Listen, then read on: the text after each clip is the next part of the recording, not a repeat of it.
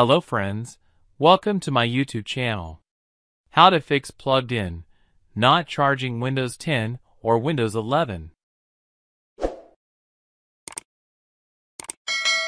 Go to search option and just search settings. Search box, now click on settings.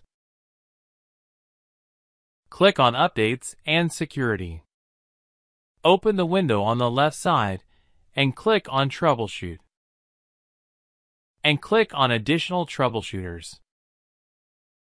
Scroll down and click on the power option. Finally, click on the run the troubleshooter. Troubleshooting has been completed and now are closing all windows. Any power issues are resolved by this method.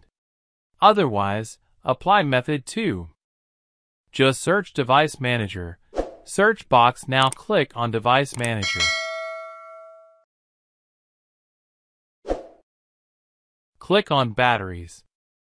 Show the two options. So right-click on the Microsoft AC adapter. Now click on Search automatically for drivers. It will automatically download and update the best possible and latest driver. The same command follows the second step. Check if the problem is solved. Otherwise, uninstall 2 of the drive's software.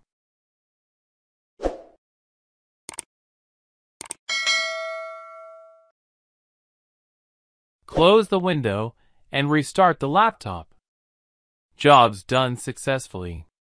If you are first visiting my YouTube channel, please subscribe and notify the bell icon, click, and see your next updated video.